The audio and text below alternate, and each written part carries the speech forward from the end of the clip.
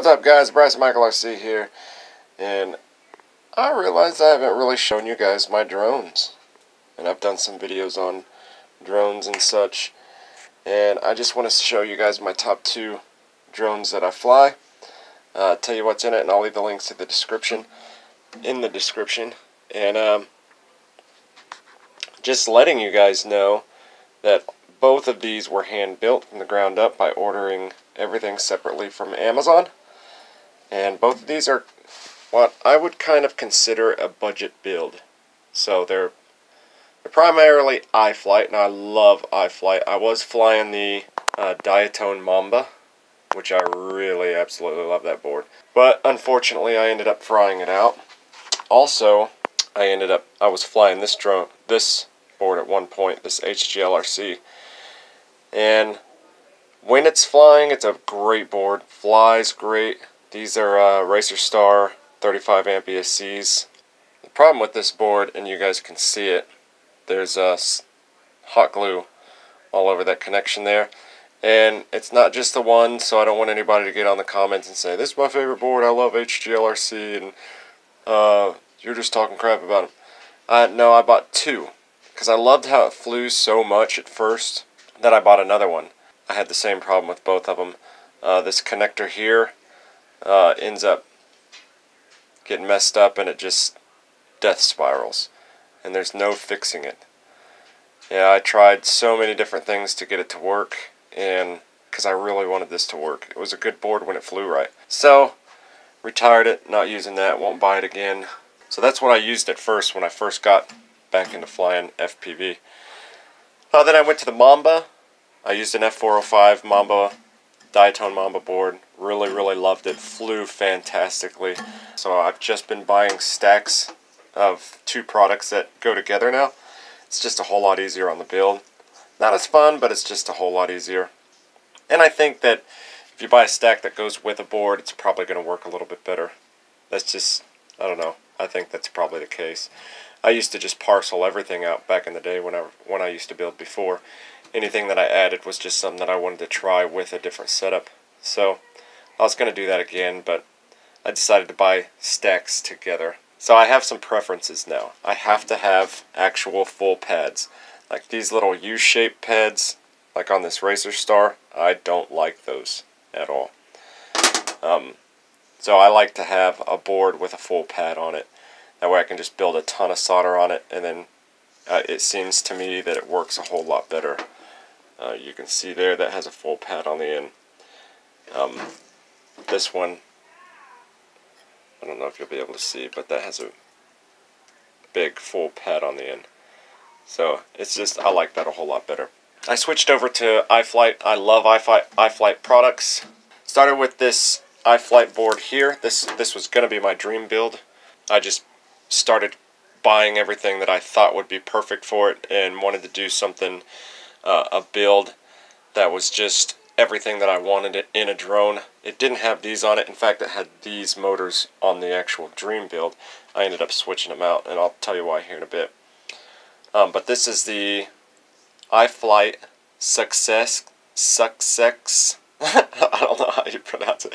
I'll put it right up here so you guys can actually see everything. And the links will be in the description so you guys can check it out. And the reason I bought this is you can see how the ESCs hook up. It's such a cool profile.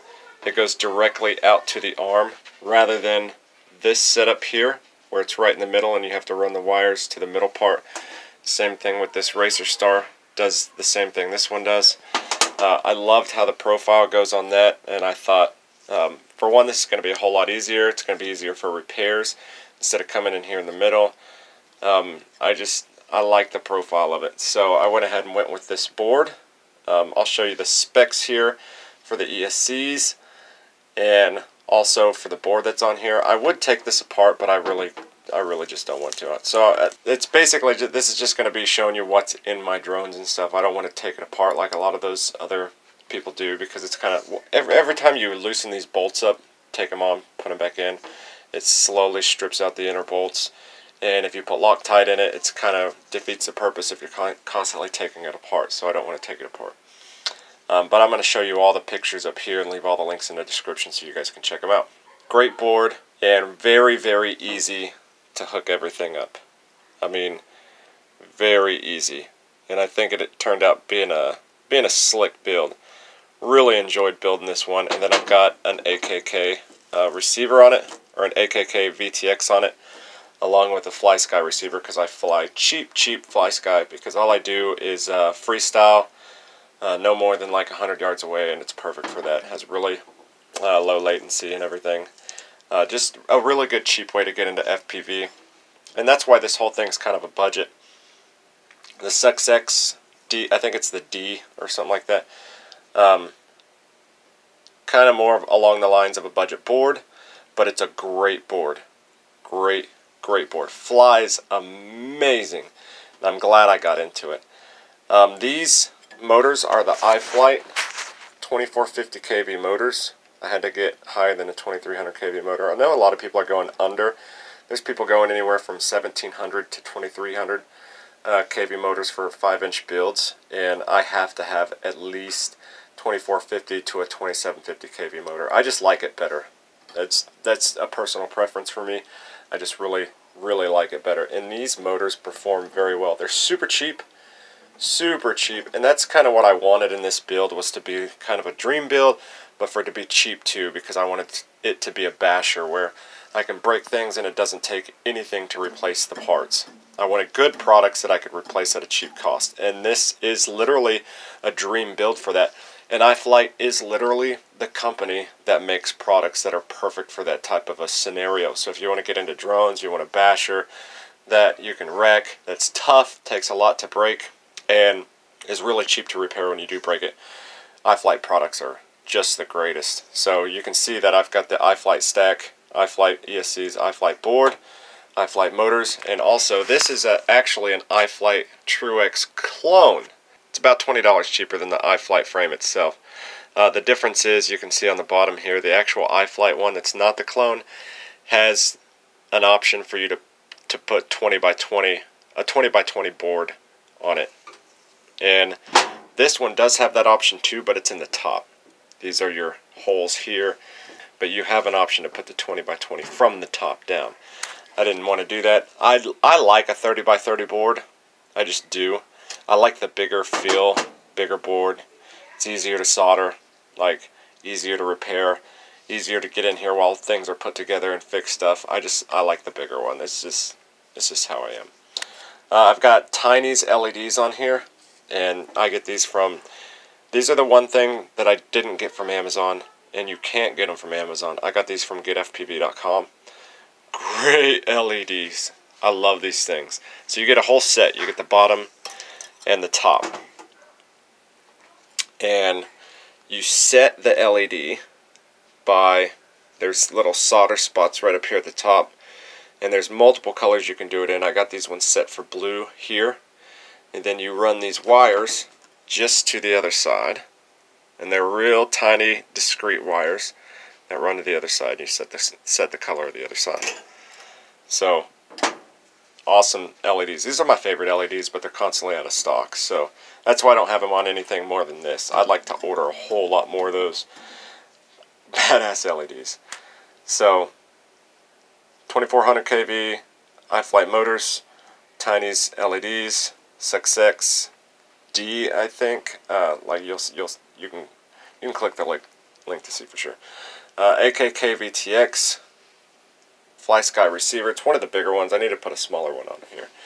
And then I've got one of these Foxeer cameras, and I'll show you a picture right up here of the Foxeer in full range. This is going to go in all of my rigs. Very wide screen. You see everything.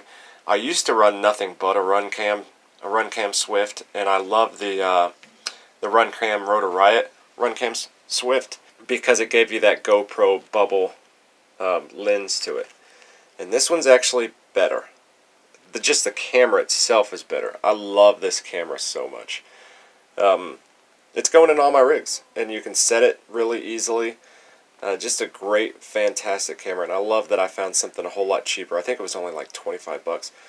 I'm glad that I found an FPV camera that's a whole lot cheaper than Runcam, but still has the same high quality. I like it a lot.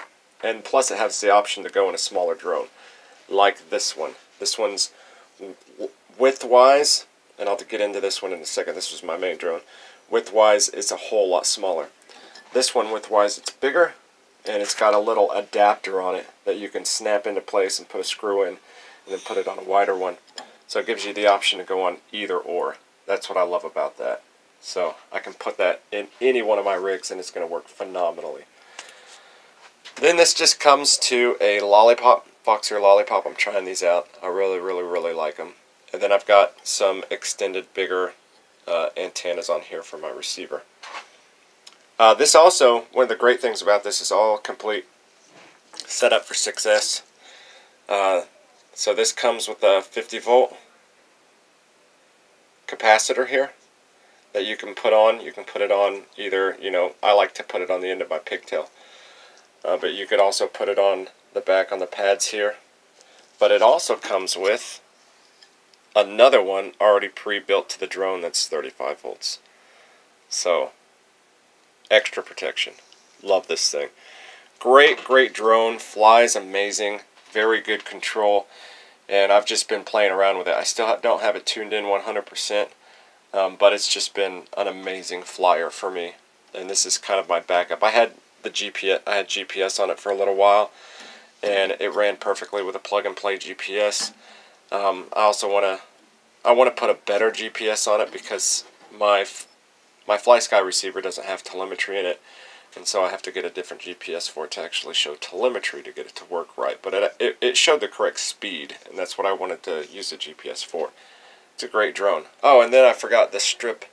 This has got the LED beeper on the back that you can set the colors to and stuff. So this one's set for all blue.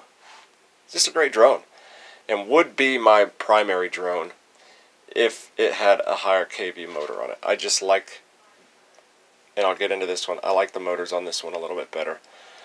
And I'll get into why here in a second. But when it comes to a budget build, everything being primarily cheaper than the really high cost of FPV gear now, when it comes to if I bash it, am I going to be able to repair it? Everything on here I can repair singly for under $20. So, and that's what I wanted, except for the stack. Everything else, the VTX, the receiver, the LEDs, the motors, the camera, everything about $25 and below, $25 and under is how much anything costs if I break it. Typically you break one thing at a time. So it's an awesome basher, budget basher, that I can just go out. It flies phenomenally, flies like a high-end drone, but it's repairable at like a low-end drone. That's what I love about it.